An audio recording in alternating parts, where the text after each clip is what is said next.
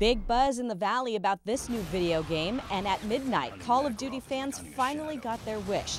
Their own copy of the newest addition to the series, Modern Warfare 3. Probably the only game I'll be playing for the next year or so. At Best Buy in Fresno's River Park, gamers set up camp, hanging out with others who all had one thing in common: a love of hand-to-hand army combat in front of the TV. I got here at 3 and just was waiting out in front, first one in line. Talking to a bunch of guys that came after me, and then now we just talked so much that we're actually going to play in a party later on tonight. In Modern Warfare 3, operations forces go after terrorists in London, Paris, and New York, and there's no shortage of people here ready for the mission.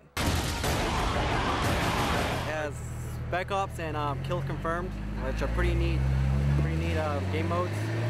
They're going to be a little different, and I can't wait to play them. You have to verify your kill by getting a dog tag off of the enemy, and that's another thing that added. And then different guns, and just the way the game works with the kill streaks, it's going to work a little different.